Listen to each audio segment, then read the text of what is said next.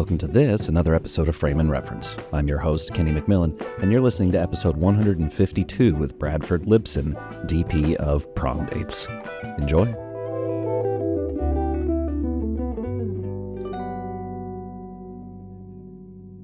Ostensibly, it's all about cinematography, but sometimes not you so veer much. off course. Yeah. Oh, yeah. Especially, I'm all over the place. Actually, I did. It's been an ongoing theme on accident, but I had Larry Fong on ostensibly to talk about magic because he and I are both magicians. And then Marcus Forder was on, and he was like, "Oh yeah, I was a magician too." And then I just read an interview with you that you were also a magician when you were younger. And still am. I actually am a Magic Castle member. Oh, really? Yeah. Hell yeah! Are you a Magic Castle member? No, but I have shot for a bunch of magicians there, so I have an open invite which I abuse quite often. But yeah, a lot of the magicians have been like, "Oh, you should just like join." And for the longest time, I was always talking like I didn't really have like a routine, like I didn't have a character to build around the tricks that I do know. And right. Pretty much everyone was like, "Yeah, that doesn't really matter for the tryout. Like, do the tryout and then figure that part out later." Yeah, I think you probably could. I think that as long as you have a routine, I know that throughout time, the Magic Castle changes their requirements, their auditioning requirements. So at the time when I was joining, it was just come in and perform 3 tricks. But because I performed way earlier in my life and did performances with routines, I was like, this doesn't feel right to come in and do trick 1, trick 2, trick 3. So I like cobbled together what I was going to do and to be ready for the audition. And really like, this is what's really funny. So I signed up, I took refresher classes with Mark Wilson, who was kind of one of my childhood heroes, if you can believe it. So like to sit with him in a classroom and chat with him and hear his stories, with him on the Tonight Show with Johnny Carson. Like it was awesome. But anyway, I kind of was brushing up on magic, and then he sponsored me, and I signed up, and they said, well, it's about a 6-month waiting period for the audition. And so I was like, okay, no problem. And I kind of had in my head, I think I know what I want to do, blah, blah, blah. And they like casually just said, and you can also you can just sign up. Like if somebody cancels, we can call you. And so I was like, okay, yeah, put me on that list. Well, I was getting ready to go down to New Orleans to be the rotating DP on Astronaut Wives Club. It's like 3 or 4 days before I was leaving, the Magic Castle calls me. It was like a Monday, and they're like, hey, come on down tonight. We have an opening. And I was like, oh my God, I'm not really prepared. But I basically just threw all my stuff in my childhood magic case, right, and kind of was like, okay, I'm going to wing it. But I mean, I knew the 3 tricks that I wanted to do, and I knew how I could kind of tie it all together. So that wasn't really the problem, but I just really hadn't practiced it much. And so my whole presentation was that in my performance was that, hey, my mom called me to tell me she was cleaning out the closet and she found this old magic case, and here it is. And she, like, do you want it? Come over and get it. And I figured you'd want it. And so I set it down on the table, and I click open the little latches, and I open them, and I go, now you all know what it's like when you open something from your childhood and all these memories come rushing in. So that was my routine. That's right? A great setup. Yeah. And I'm like pulling out, I put a bunch of props in there from my childhood, real stuff from my childhood magic days. And one of the things I put in there was this ridiculous, it was like this cheap little plastic frame with a newspaper cutout of Harry Blackstone Jr. and his wife coming to Denver to perform. And I had gotten their autographs. And so I had their autographs in there, him and Gabe Blackstone in this thing. And I'm like, oh, like, here's one of my favorites. And I pull it out and I'm showing it to him. And all the whole auditioning committee is like this. and I walk around the table to be like right in front of them. And I go, guys, I'm not making this up. This is real. And this older woman in the front row grabs my hand and pulls the picture to her, and she says, "I know that's real because that's my autograph. It was Gabe Blackstone." That's incredible. That's awesome. And then I was nervous after that because Right. Yeah. She fucked up your whole thing. anyway, so that's my audition to the Magic Castle. That's pretty good. Yeah. I've had to stop just doing table shuffles under the mic because I'll go back in the review, like the audio. I'm like, you can just hear, like, Yeah. you know. So card magic, we'll have to exchange information and meet sometime. Card magic, I struggle with. I used to be okay with it. I've worked coins for such that I'm like really adept with coins, but I like kind of all over the place with cards. Yeah. Well, yeah, we'll definitely have to trade. Coin magic is one of those because like carrying a deck of cards on you is can be a little antiquated depending on the group you're with. You know, if you're at a bar or whatever. Hey, But like, you know, even a big, like I have a pretty cool, a few of them actually, like these Liberty Head dollars. Mhm. And those, you know, having one, yeah, this is a lucky coin and then going for it. I feel like that's more acceptable, you know, to people. It is, but even coins are like, you know, like I'll pull out a coin for younger people and they'll be like, Yeah, what's that? Yeah. "Where did you get your liberties?" Because I have been trying to get some liberties for a new routine. eBay. But I have, let's see here. They're not, it feels weird because they come in like, you know, plastic case, but I got It's new. 2 of these and I got one more that I actually carry around with me. But they're all from 22 and 23. But it's just one of the prettier coin, like the Liberty Head. I think we just need to bring that back with the spiky crown. Yes. Do you know Danny Goldsmith or know of Danny Goldsmith? Yeah, I bought last winter. This is so stupid. So last winter I was in France running a ski trip for the what was it, like Yale Business Club and Harvard Business Club. And so I'm in France and I'm talking about being a magician and I didn't have any cards with me. So I go on Danny's website and I download a few of his tricks and I'm like sitting there practicing them and I couldn't get, and because he is one of the cleanest coin magicians I've ever seen in my life. Like he actually is doing magic. And yeah, couldn't get him down in time to entertain anyone. Yeah, his routines are really his sleights are really involved. So like just recently, maybe 3-4 months ago, I paid for one of his routines because I kept popping up on my feed, and I was like, how the hell is he doing this? And so I bought it and I started trying it, and he recommends the Liberties, and I have like a bunch of the 50-cent pieces, you know, I have both the what are they, the walking what are they, the oh my gosh, the older coins. It's not a Liberty, it's I'll have to remember. The like big ones. It's a 50-cent piece, but it's not. I have both the Kennedy halves, but there's then another one that is really nice. I want to say Walking Liberty. Does that make sense?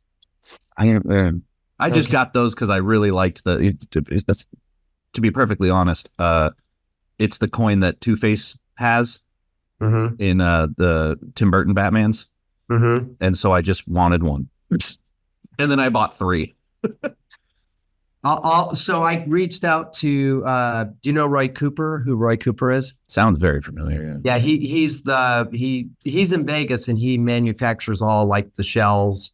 Got it. And all of those things. And so I had reached out to him to ask if I want like a matching set of Liberty. And then I hadn't really followed through with him. So I don't know whatever came of it. Yeah. Anyway. I think I picked them up for like $30 a pop. They weren't like too grand. I got them like 5-6 years ago, but they weren't terribly expensive. But it does feel, like I said, it does feel weird getting them like they're in like a plastic shell, you know, they're all shiny, and then you're like, get out of there, I'm going to use this. Right. That's awesome. Yeah. That's awesome. Well, Roy Cooper has a routine on his site that I don't know if you ever mess with, you know, any gimmicks, but I mean, I used scotch and soda for a decade. That was just easy to carry on me all the time. Right. I spent mine once, unfortunately. Oh, Oops. I Here's always what I I always had. flick them just because you can hear the dead one. So I'd Yeah. always be like, all right, so don't not that one. I was not smart enough to do that. I'm trying to think what the name of his route, what this routine is. I'm blanking. My magic's just right there. Oh, I'll get it. I'll get in a little bit. I sure. can, but it's an amazing routine where it's basically a matrix that you just use your hands, Hmm. make the Instead coins of jump putting around. cards over them. Yep, and Yeah. it's awesome. It's one of my favorites. So I highly, if you like coin magic, I look into that. It's really fun. People just go, "What the hell are you doing?" Yeah. Because the beauty is you get to raise. There's moments where you can raise both hands when you're doing it, and people are going to think that you're covering something up, but then you raise your hands and they're like, "Oh, okay, Yeah. that's fine." And then you keep doing it, and it's like, "Oh my God, how is he doing this?" Yeah. Did you It's see? really fun. I'll definitely have to. I took a note here because I've always wanted to get more into coin magic because it just feels more carryable, you know. But also that reminds me, I was at nope, that thought's gone. Oh, did you see it was like 2 years ago, Markobi's like was it Fisdom winning card uh I did performance? not. It's look it up. It's fantastic because he just plays like a schlub. So he's like it's incredibly messy and great. But there's because he's doing it for like all magicians. He has a few fake out when you're talking about being able to like lift your hands and showing it. He has one where it's one of the best slides I've ever seen where it's like he goes like that and then as a joke is like holding his chin and is like pick a card and they pick it and he goes, "Do you want to switch?" And they've already got it in their hands and everyone's just like, "Come on, give me a break." Like, Right, right. That's awesome. I'll have to look it up. yeah, his name's Mark Kobe. He's a French dude. Um, Do you go to Magic Live or any no, of pretty much the just the castle. There's a uh theater over here in Santa Monica that I'll pop into every once in a while. But well, I mean like the big convention like Magic oh Live. no, I've never been. Yeah, I haven't I might be going this August if I can. Oh, If where's that at? it's Vegas. in Vegas, it's Yeah, huge. to write that down. Maybe I can go to that. I I went to my first Magic convention a few months ago. It must have been January in San Diego for it's the West Coast. They call it the IBM such and such West Hmm. Coast or Western half the United States. And it was rather interesting. It was an eye-opening experience for me because I didn't expect like it was mostly retired Mm. people. Yeah, that is one thing that's kind of so. I actually a few. I don't know if you were there, but like 2 weeks ago, when Richard Turner was at the castle.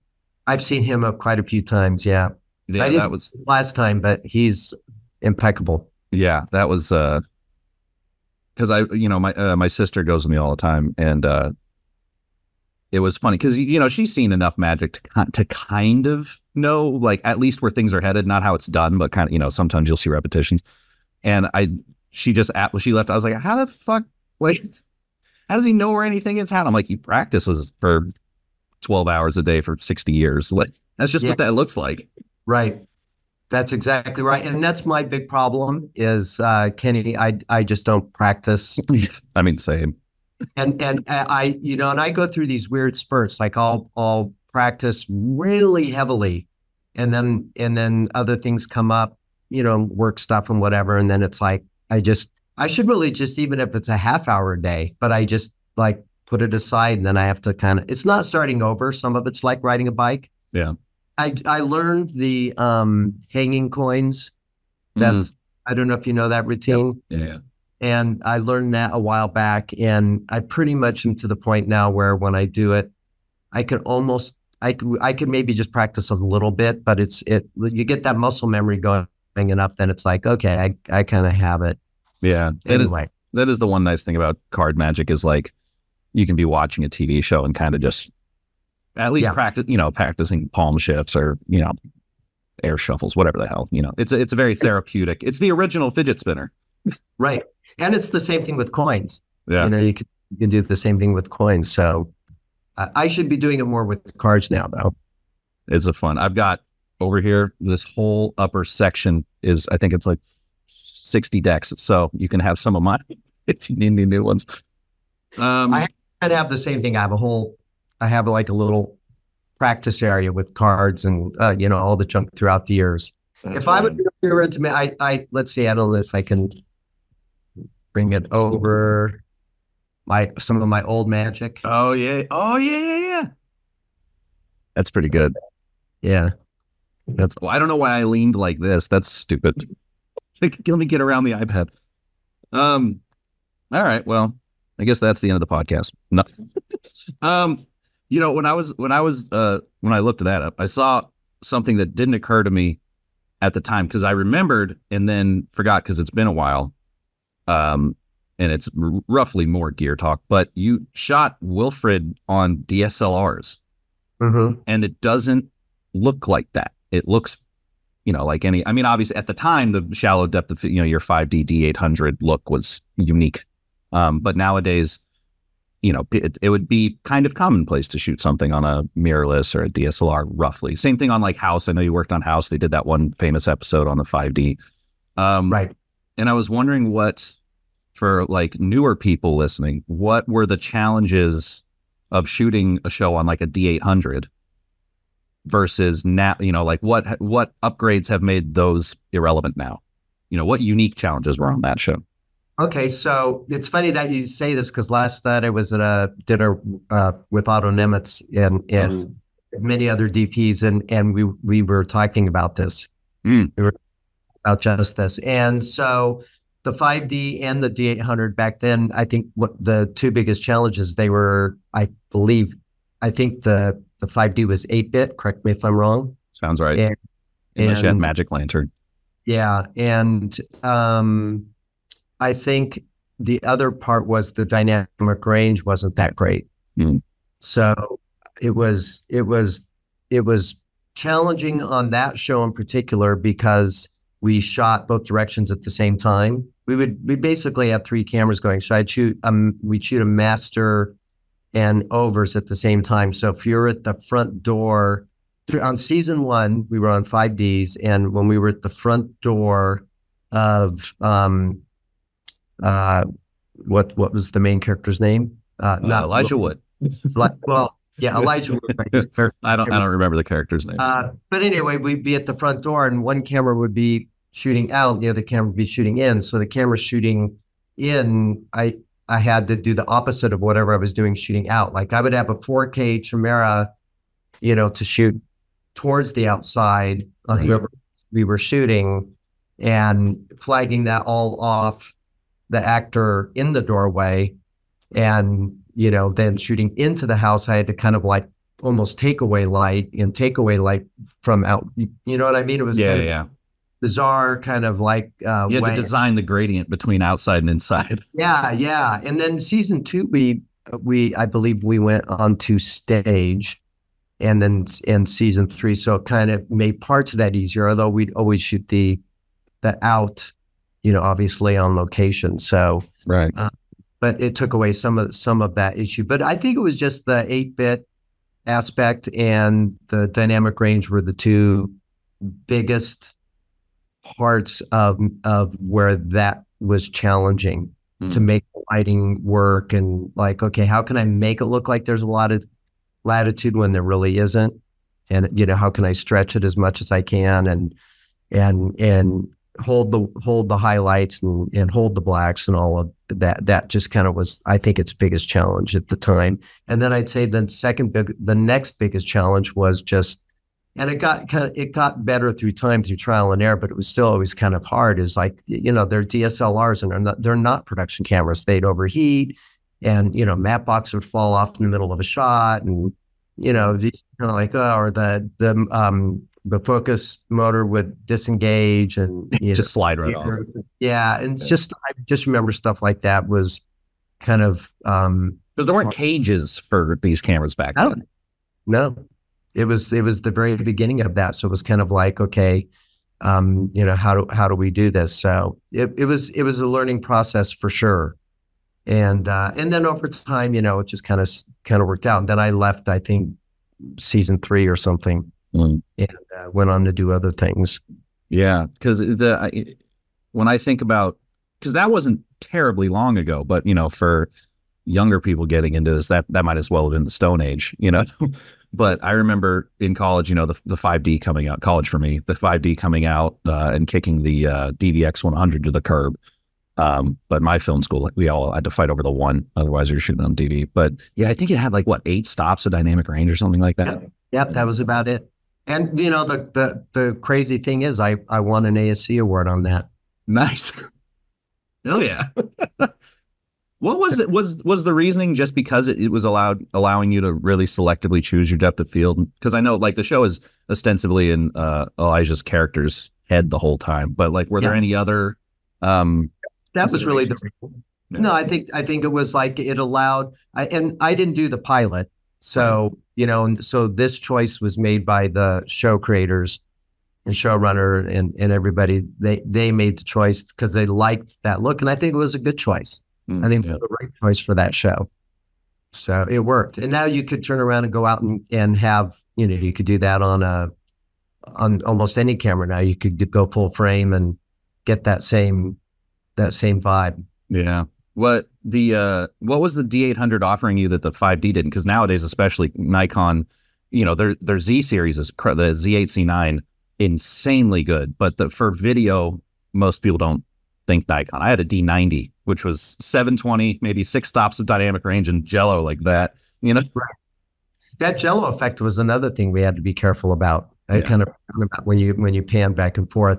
I would say, if I remember correctly, it was really just that the HDMI port allowed for us to see full HD. Oh, yeah. That was the reason. Yeah, so you could actually monitor it correctly. Yes. Yeah. Other than that, I think they were pretty much neck and neck. Sure. Yeah, that's fascinating. And when I won that award, I think Nikon didn't really, you know, they didn't really care. They didn't like, okay, whatever. They didn't see the relevance, and it's not their niche, you know. They didn't set out to get into Hollywood as a production camera. Yeah, well, and it's funny too because when they released the D90, they didn't even mention it. It released at 24p, and then they were like, "Hey, you can use this for news gathering." And I was like, "Wait a minute! Like 5D came out at 30, and they're like, come on, make a film with it." You know, they had Vincent Lafayette out here like making tons of videos, and Nikon just went, that's a feature, have fun, you know? Right. Yeah. No, it's interesting how they responded to that. I remember it was like, they came to the award ceremony. It was kind of like, you know, shook hands and congratulations and laughed. And I think we did one on their website. We did one interview and they left it at that, and that was it. Well, now they bought Red, so they figured it out. Now they're in. Yeah. I just realized I had forgotten about that. Really? Yeah. That's they did it. I think they bought it for like 85 million. Wow. Like that was shocking. I thought it would be in the upper triples, but like now it makes sense why they were kind of like operating on a shoestring, or like, you know, just everything that kind of came about that company was they needed to get bailed out. Wow. I did not realize that. Yeah. They just released that number maybe like 2 weeks ago. But I'm excited. I think that's a good acquisition for both companies. Absolutely. I did want to know, you know, I was not a office person. Most people are. I just can't like anything very long. I fall off immediately, you know. But I did want to know, you know, you gaffed 56 episodes of The Office. What's the difference in a show that is ostensibly not lit, you know, quote unquote not lit? I was wondering if you could run through maybe similarities and differences between gaffing a show like The Office versus House, which similarly quote unquote not lit, but a little more dramatic looking, and you know, like Without a Trace, which is probably on the further side of that dramatism. Right. Oh my gosh, you're really reaching back. So, all, you know, the whole not lit, but obviously they all are. It's more about how they were shot.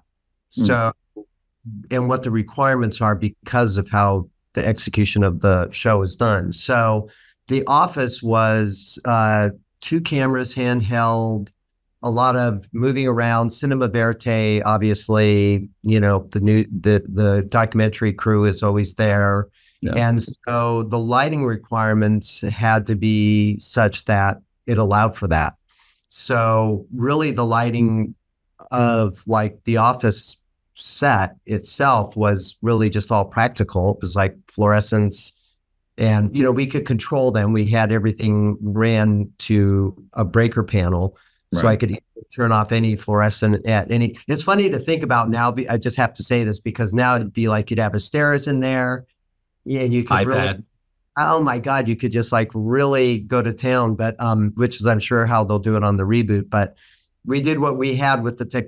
We did what we could with the technology at hand. So basically, I could like turn off a fluorescent really quickly if I had to, or a group of them. I also made these. I made these weird contraptions out of foam core that were like a triangle, white on the inside, that and then mylar, and basically you could just. How do I describe it? It was basically like a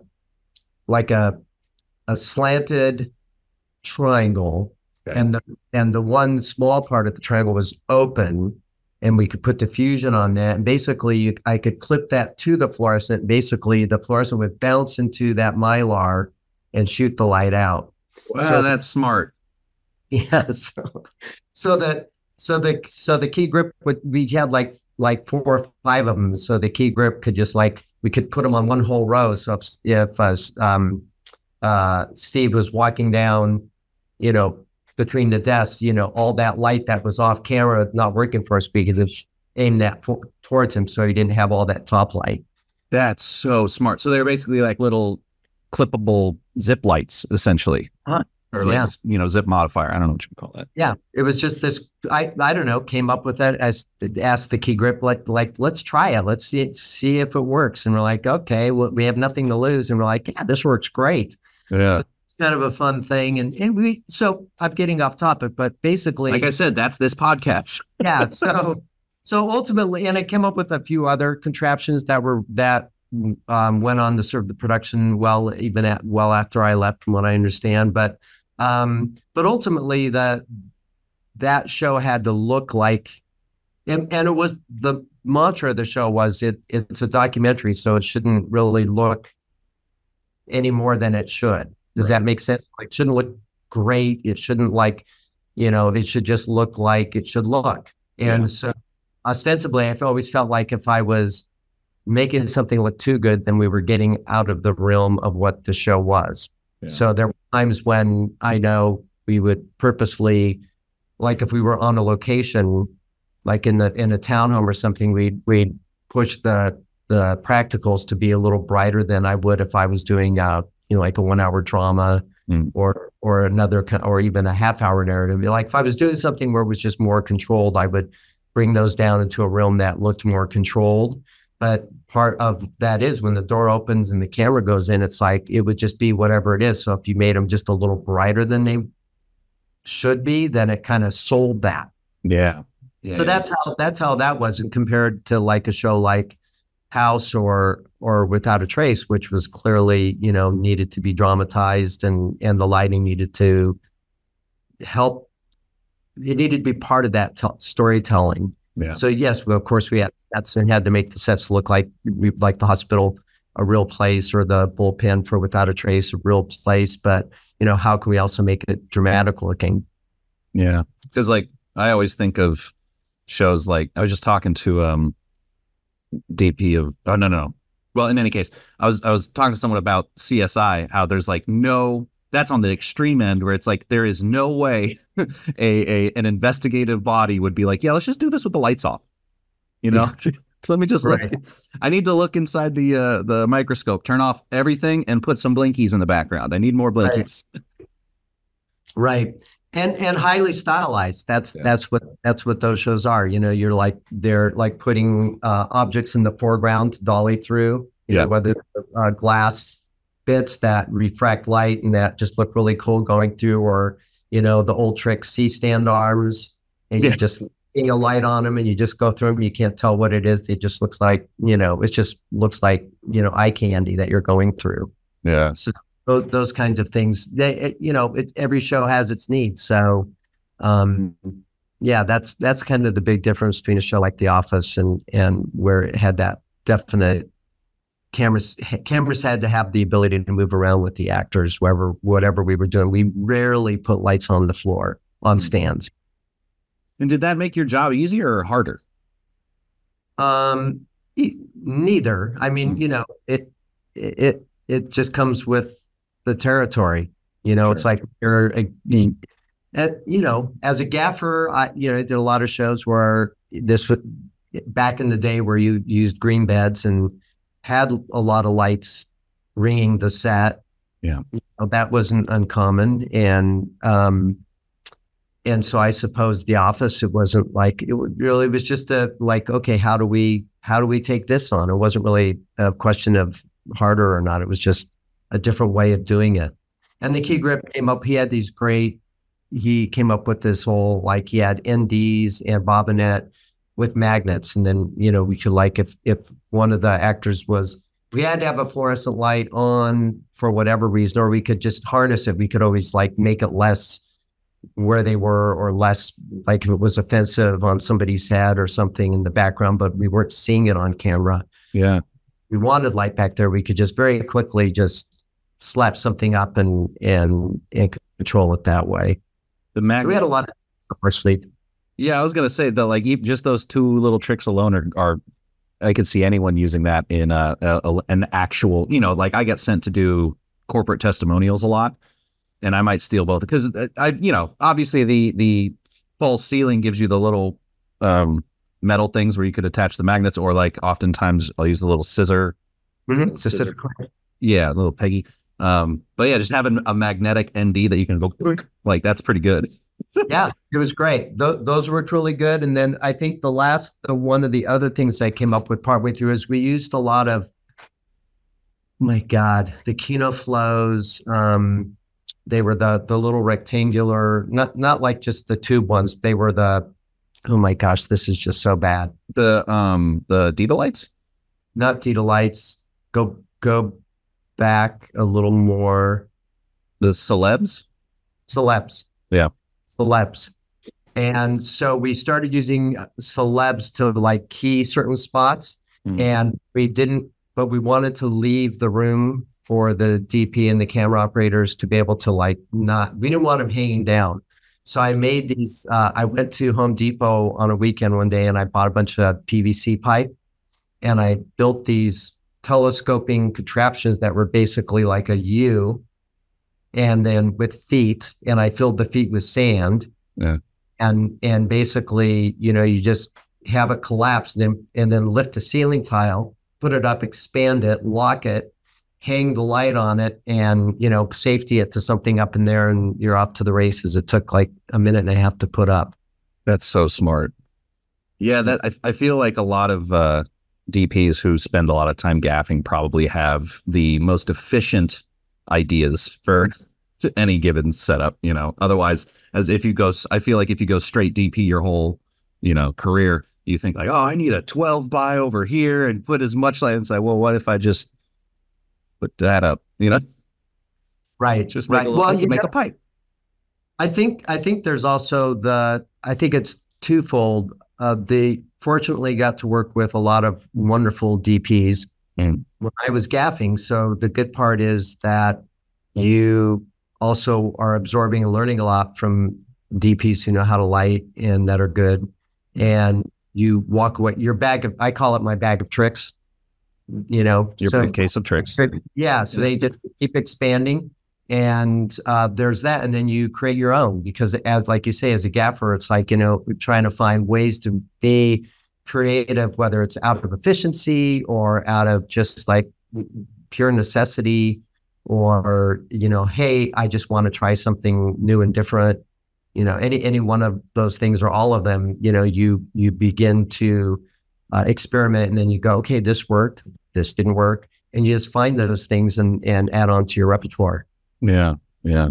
Were there any DPs who kind of you could consider like a mentorship role that helped you out when you were kind of transitioning? Sure, absolutely. Like David Stockton would be one of phenomenal.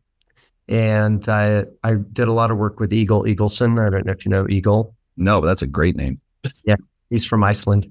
Uh, Yeah, he directs now. He's not shooting anymore, from what we keep in touch, but I don't think I think he's just directing. yeah. So super talented, people like that. Quite a few. John Peters was a guy I worked with a lot back in my younger gaffing days. He was originally from England, really talented person who, what I loved about working with John is he challenged us all the time. And he always enjoyed, like, let's not try to light the set the same way every time. It was fun because it's like, oh, okay, it keeps you on your toes. Because, on a TV series, it's really easy to fall into that. Right. But when you work with somebody, it's like, let's try it like this time. Yeah. And oh, okay, that sounds like that would be really fun. And so I think things like opportunities like that really help you expand as well. Yeah. Yeah, absolutely. I did. I had seen when you were talking about In the Dark with someone that you kind of habitually have a polarizer in front of the lens, at least for that show.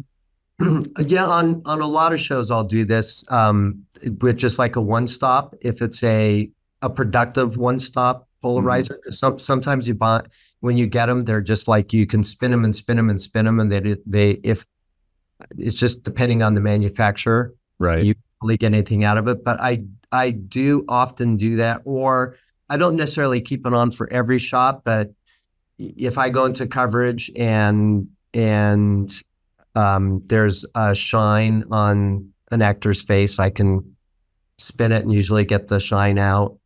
Yeah. And then add your diffusion, and it's helpful. So that's mostly what it's for. Certainly, sometimes there's unwanted reflections on other things. Yeah, that are distracting, and we use them for that. And now you could probably, I haven't really tried it, but I could probably just use a two stop and not really ever worry about it now with the way cameras are. Yeah, just in terms of the sensitivity. Yeah, yeah. Because I was talking to my friend Johnny Durango, another DP, and he had mentioned he does the same thing. It's just like always on polarizer. And I don't know why, but the handful of times I must have just potentially been using a shitty one, but like I felt like it affected the image too much. Granted, I don't know what the stop rating was, but he's like, yeah, you just kill, it's for killing shine on actors. And I was like, that's so smart. And I don't know why I only thought of it as using it for reflections and always thought that the skin of people, like I always thought it looked too matte for my taste. But are you saying that you could, how do you light for that potentially? Because obviously it'll the contrast ratio might change by spinning that thing around.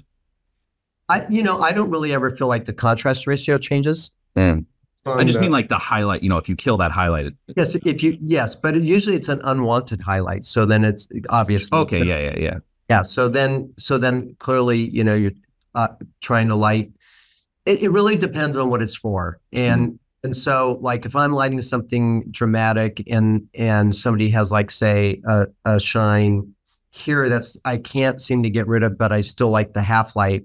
But this is maybe coming from something in some other place, or they're picking or something up under their eye.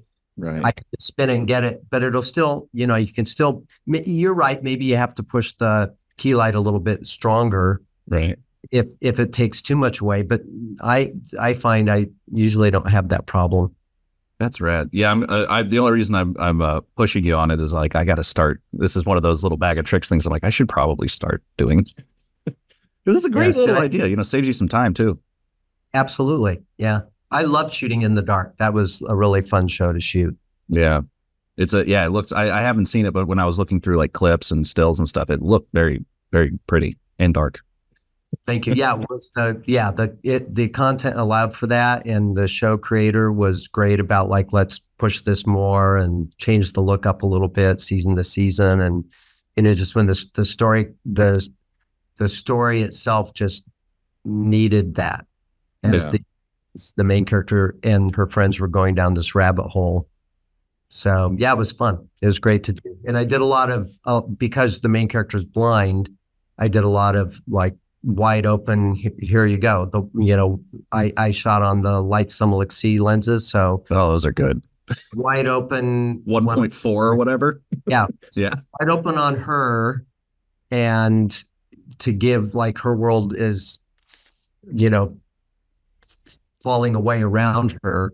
Right. And then I did a deeper stop for everybody else. And it was subtle, but it was kind of a cool thing. We kind of had like a little rule book of things to do, and rule book's not the wrong, like a Bible of guidebook. Guidebook of like, hey, these are when we're into this, let's do this, let's do that. And I did a lot of wide angle close-ups as well, which was really interesting. And then I would use the Macrolux, which is basically a diopter made by lights. And I would, so instead of using a diopter to try to focus on something close, normally how people use diopters, I would use it kind of in the opposite. I would put it on and then focus on Murphy, the main character, and then everything else would go really crazy out of focus. Yeah.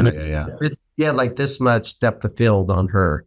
So it was like my focus pullers. Which eye, Brad? Which eye? Yeah.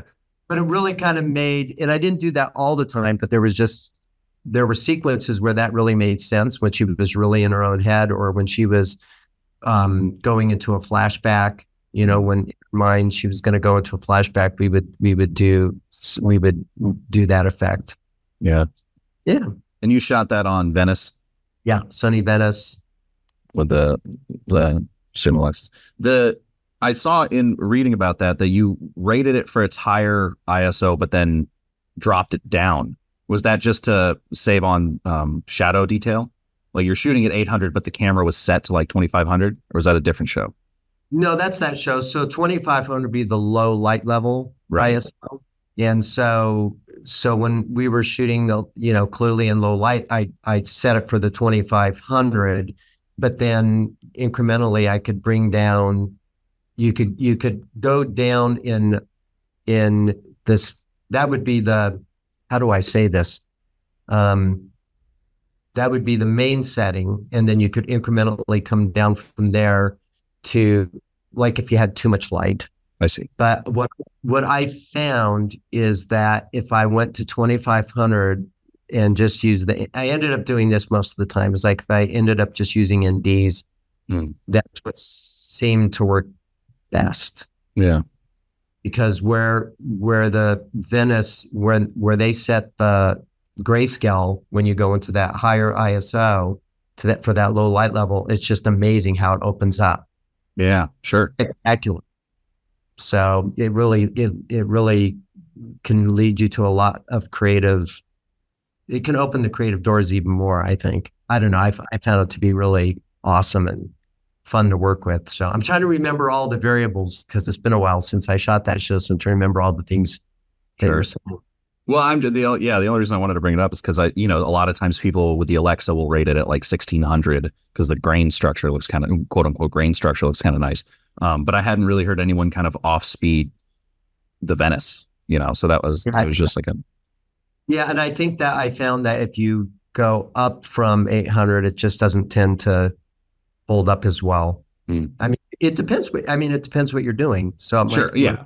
It's the right look, so I don't know. Yeah. I saw just some terrible news about prom dates, which is that you were restricted from using twinkle lights a lot. That sucks. That sucks, man. It was the director, Kim, who's absolutely awesome. I enjoyed every minute of working with her. She was the best. But when she first told me that, I was like, oh, okay. And she's like, no, they're just so overused. They're in every damn, adolescent movie. And she's every right. Party scene. Yeah. Every single party scene. And I enjoyed that challenge. But, she was open, like clearly, like, and this was obviously the production designer was really helpful and heavy handed in this as well. But like that opening sequence when they're young and they sneak into the prom. Yeah. And there was a lot of twinkle lights there. And that was she was fine with that. And then there was an overuse of twinkle lights in that House that party. yeah, the frat house, Yeah, yeah.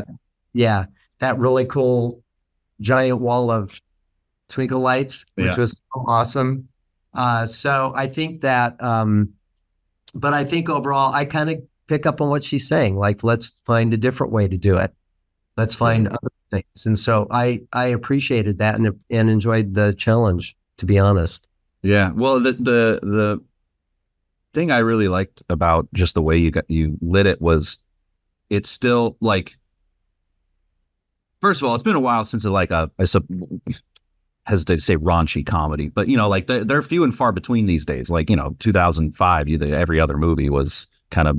But when I think of your kind of Will Ferrell type comedies, they were more lit, whatever, like The Office. They weren't necessarily that. Whereas this has a very stylized look while still looking very natural. And were you pretty much like just churching up practicals and using that, or and just maybe like one LED? Because I know you guys had kind of a slightly more limited budget. So like, how are you getting that really cinematic look with while still keeping everything both affordable and like practical based? So I think it was a combination of things. I think part of it's the look that Kim was wanting to achieve with keeping it grounded and having it feel grounded and not over the top in any real way. And the production designer and her created a great lookbook that was a wonderful guide to go off of. So, like colors and just kind of the vibe of the whole film and where we were going, what we were going for. That's the base. And then from there, I would say, yes, we did a lot of practicals. And Julie Dreck, our production designer, our set decorator, was so wonderful because we would talk practicals and they would always and we would say, can we put one here? Can we put one? And we had to draw them out on the set plans. And she would have more than that. So I could always take stuff away. But the idea being that, yes, let's largely let practicals drive the light and then you augment as needed. And then, of course, completely clean it up in coverage. Yeah. So that's basically what we did. And I also think it's we use the Sigma Cine Primes. Those are nice. And they did a beautiful job. I was so pleased with those lenses. I just felt like they had a really nice look. I felt the contrast was nice. I thought the skin tones and colors looked really bang on, and they just had a really good vibe to them that was really pleasing. And I think the first time, I feel like it was maybe the first week we were shooting.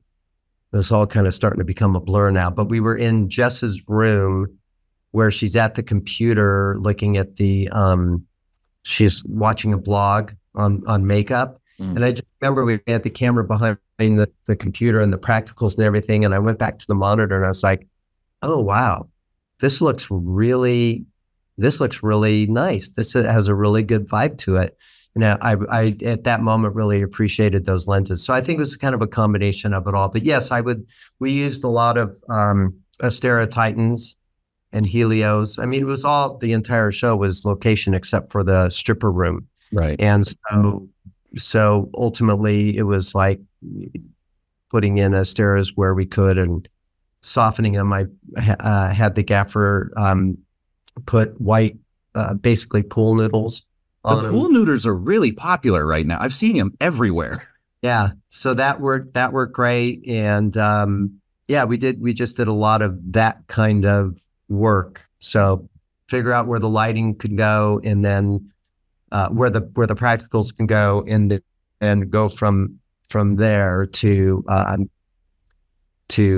augment the light. And clearly there was like the frat house, we very much wanted a particular look in there. Yeah. I used a lot of stairs in there, out of frame, rigged up in the hallways and in various places. And so that was a lot of fun. Yeah. A lot of fun. So were you primarily using the tubes to augment your practicals, or did you have like light mats or anything that were kind of also coming in? I had both. I had some light gear Yeah. mats. I had some Kinos, I maybe celebs. The LED Kinos. No, I think Oh, me. fluorescents. What? God, I'm so embarrassed. This is terrible that I can't remember all I my mean, this light was what you filmed this like a year ago. You're not supposed to year ago. memorize Yeah. everything. So Matt Nardone, my gaffer, who's East Coast based, is an aficionado when it comes to all this LED technology. And so I relied heavily on him with like, I would say, here's what I want. Here's the outcome of what I want. And you would say, here's what I think we should do. And I do use the sky panels. So we had a set of sky panels that we were using off camera when, anytime we went into close-ups, I would, bring in a 4x diffusion with an A crate and I'd either run something through Magic Cloth or some heavy diffusion. I also like shower curtain. Yeah. I love how that actually puts a sheen on the face and it makes skin look healthy. So Yeah. I love that. Or I'll double it up. I'll have the diffusion and then I'll just do a wag flag of shower curtain, just out of frame. And so that kind of stuff, that's what we did a lot of. I've literally started using just for speed's sake. Like I said, like doing these corporate interviews, I tend to do a lot of recently. Is just bringing I have a Vortex 4, and then I'll just T-bar literal shower curtain. And the guy that I work with every time, like the first time I did, he goes, what is that? And I was like, just trust me, it'll look good. Ignore the shower curtain and the cheap pole it's on that I got from Amazon. It'll look good. I think Roscoe makes what they call shower curtain, and you can buy it. You can buy a roll of it, and then you can make your own wag flags with it, or frames, or whatever. That's cool. I grew up old school, so I call it shower curtain because that's what all the old timers called it. So, gotcha. Were you using the Sigma Classics or the regulars? I used for the majority of the show, it was the regular Cine primes. And then for the beginning, we used the classics. The flashbacks when they're young was all classics. Gotcha. Yeah, those look really pretty, but they can be flary. Yeah. Oh, I loved it. I loved the way they looked. I wish more of it was in the movie. Right. Sure. Let's see here. Talk about that. Oh, what made you go with the Sigmas as opposed to like sticking with the Leicas? Because the Cine Primes are fairly neutral, as are the Leicas. So was it just like a budget thing? Because in my opinion, they look relatively close. They do, and it was somewhat budget. Terrell, it was somewhat a budget thing. I certainly was interested in trying them, and so it was a good opportunity to play with them and give it a go and see how I liked them. Yeah. Yeah, I love those things. I did want to know about your pre-production process because you had how many weeks for pre-production on this? 3. So what were you doing? Sorry, try not to sneeze. What were you doing to kind of stay efficient in that process and make sure you got everything you needed? Every damn thing we could. Yeah. So, well, to answer your question, so we had 3 weeks of prep in Syracuse, New York. Week before, Kim asked me if I'd be willing to jump on some Zooms or FaceTime, whatever they used, and look at locations. So basically, they would be the production designer and the location manager and the line producer and a couple other people. They would go to a location and they'd have the phone, and Kim and I were still here in LA. So we'd be looking at it and it's like, hey, hold that. And we'd walk through the set with them and be like, this works, this doesn't work, blah, blah, blah, blah. So we were able the week before to eliminate, I think 3 or 4 locations that would have been a waste of time for us to go see while once we're boots on the ground in Syracuse. So that was really helpful. The other thing I did was Kim and I had a lot of discussions and going over the lookbook and just getting ourselves to the point that by the time we got to Syracuse, and we hit it day one, going to look at locations and work, we could really just start diving in and talking about blocking and that kind of thing. So basically how it worked is we would pick our location and maybe see 2 or 3 locations in a day, whatever we had to do.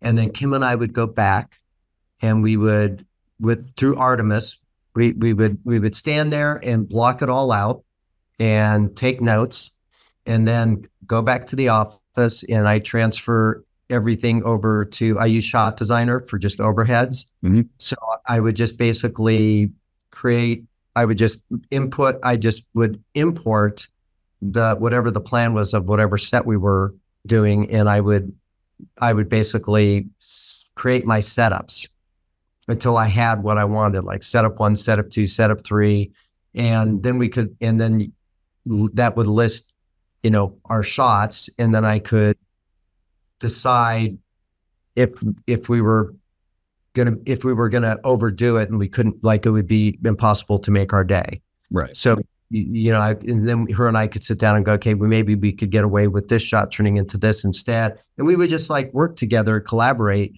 to get our shot list to a reasonable point. And then I could also attach photos from Artemis onto that. And I also had them on a Google Drive, and then the gaffer and the key group, everybody could access all that. Right. And the first AD, I would send him everything, like the day before we were shooting, I would send him a final shot list for whatever it is we were shooting the next day, and they would distribute that. So basically, that's how we spent our prep. And I know Kim was stretched.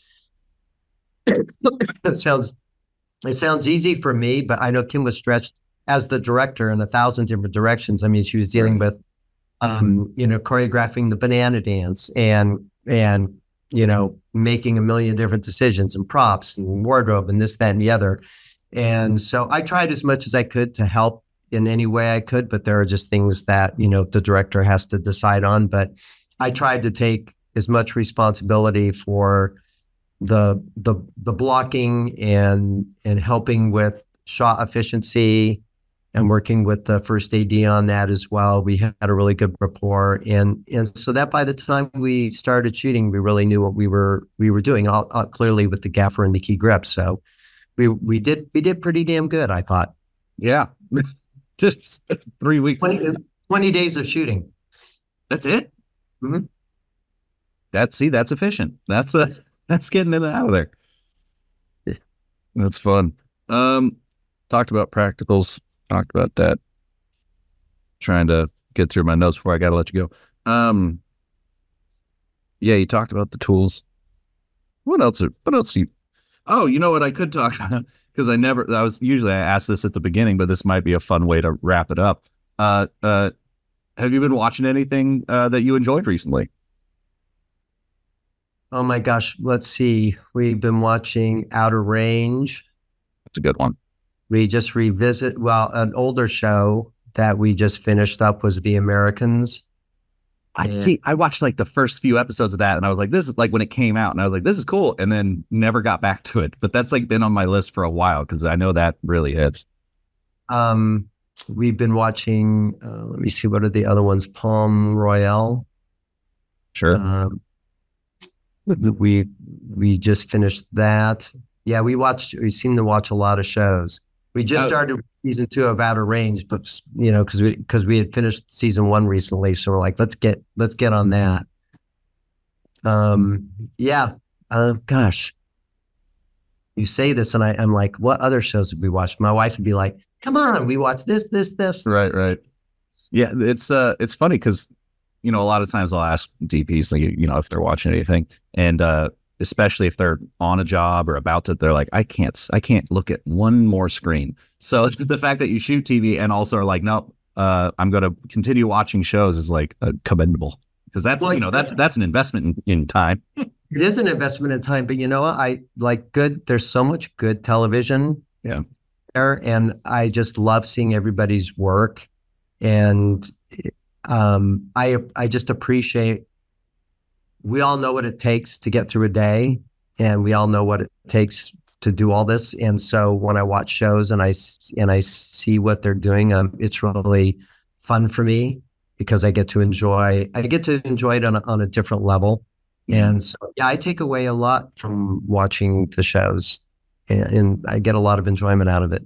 Yeah. That's why I'm feel like I'm trying to be a filmmaker. Yeah. If not just a cinematographer, but try to approach things as a filmmaker, not and try to have a wider view of things. Yeah. Well, you just directed a short, didn't you? I did. It'll be in tomorrow I'll be screening at Cinegear. Oh, no shit. Okay. In the finals competition. So all the screenings of everything is like 11:30 to 3:30, and then I think they said the short films are 2 to 3:30. And I don't know where in that block. Ours is a 20-minute film, so I don't know where in that block ours falls, but it'll be screening tomorrow. Okay, cool. I'll definitely try to. Again, my coverage is pretty loosey goosey, so I can probably cut away for 20 minutes and find you guys. Yeah. I'll be mostly at that theater tomorrow. I don't know how much I'm gonna get out. Saturday, I'm gonna really hit it hard. Yeah. I feel like that's most people's plan. Friday is like, oh hey, and then Saturday everyone just pretty much parties. Yeah, that's the idea. Yeah. Well, thanks a lot for spending the time with me, man. I really appreciate it. And doesn't always happen that I learn quite a bit, but I actually learned quite a bit instead of just a bit. I feel so honored. Yeah. Thank you so much for having me, and I'll look forward to meeting you in person, and maybe we can hit the castle together. Yeah, absolutely. Frame and Reference is an Owlbot production. It's produced and edited by me, Kenny McMillan, and distributed by Pro Video Coalition. If you'd like to support the podcast directly, you can do so on Patreon by going to frameandrefpod.com, where you can get all the episodes, and clicking the Patreon button. It's always appreciated, and as always, thanks for listening.